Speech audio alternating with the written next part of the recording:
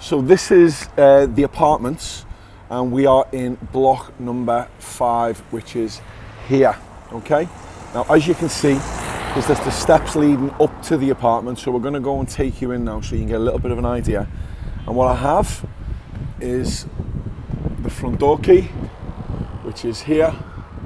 Just pop that into there, and literally you'll turn it either way and that will open, and you will come into the main entrance, which is here. Okay, so apartment 4 is up 2 flights of stairs,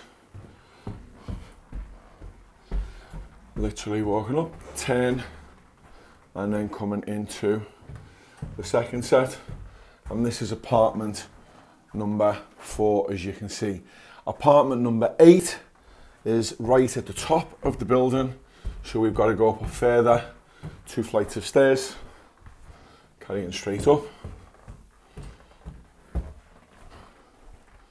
And as you can see on the top floor, we've got apartment number 8.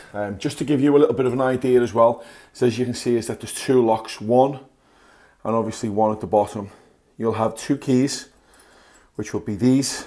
The silver one is the one to get into the front door, and the gold one is the one that opens both of these locks.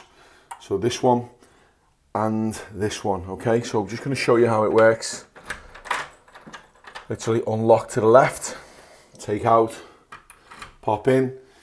Top one, you open to the right hand side. Okay, so to the right, and the door opens. If you're locking the door when you're leaving the building, is that you lock it to the left until you'll hear click. Okay, a lot of people leave the door open or feel that it's actually locked, when as a matter of fact it isn't. When leaving the building, put the top one on and the bottom lock as well.